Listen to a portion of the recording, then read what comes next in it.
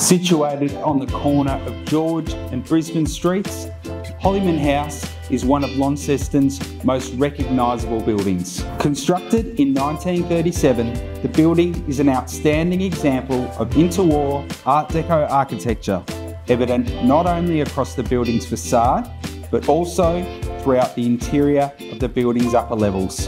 Today, the first, second and third floors of Holyman House provide a wide range of small to medium office tenancies home to businesses ranging from massage therapists and makeup artists all the way through to architecture and accounting firms. All tenancies benefit from elevator access, common amenities, NBN availability and a central position within the CBD. If you're in need of an affordable office space within the Launceston CBD, please contact myself, Ben Galvin, or Zac Semmens at Howe Property Group to learn more.